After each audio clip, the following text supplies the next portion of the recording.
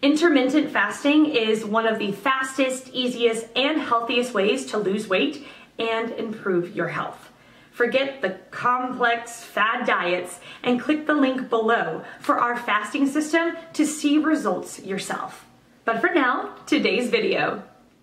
The question, the fasting sugar is 42 and PP is 46. Is it normal for a 75-year-old man? Age has little to do with it, but those hashes are too low if you're talking mg/dl, too high, ludicrously high. If you're using mmol/L, you need to clarify the measurement you're using. In non-Ds, PG ranges from about 90 to 120 mg/dl all day long, that's 5.00 to 6.67 in mmol/L.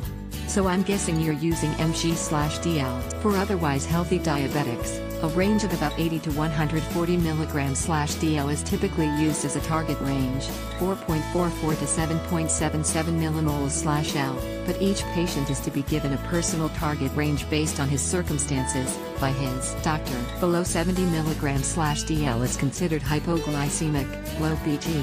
Below 50 is a life-threatening level. Of course, anything below 70 can also be life-threatening depending on other circumstances. So in the 40s, assuming mg/dl is way too low.